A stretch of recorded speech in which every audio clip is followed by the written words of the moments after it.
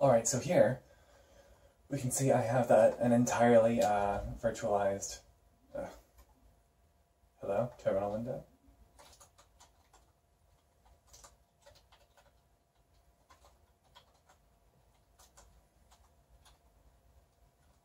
Man, I hope that's the tab key.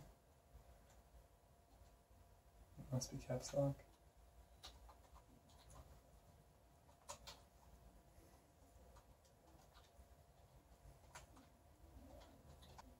So we can see that the process is only using roughly 1.4% of my CPU, which is pretty neat.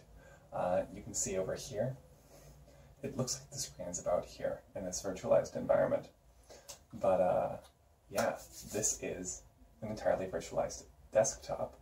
I've got no monitor over there. It's just the VNC server on my Linux machine and this Google Nexus 5 that's connected to the VNC server.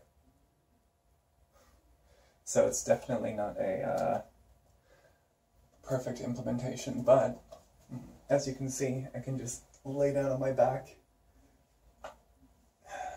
and point my monitor straight up, lay on my back and program whatever I need to program. So that's pretty cool. Yeah, I'm not sure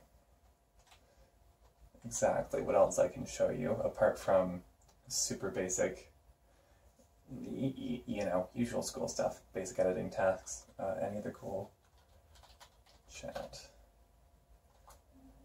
Like this is a horrendous, come on. This is a horrendous wireless keyboard. Ta-da!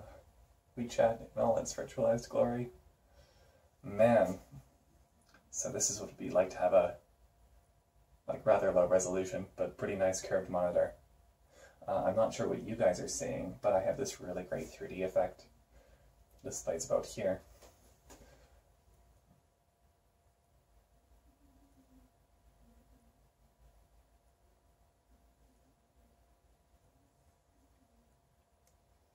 And that's that.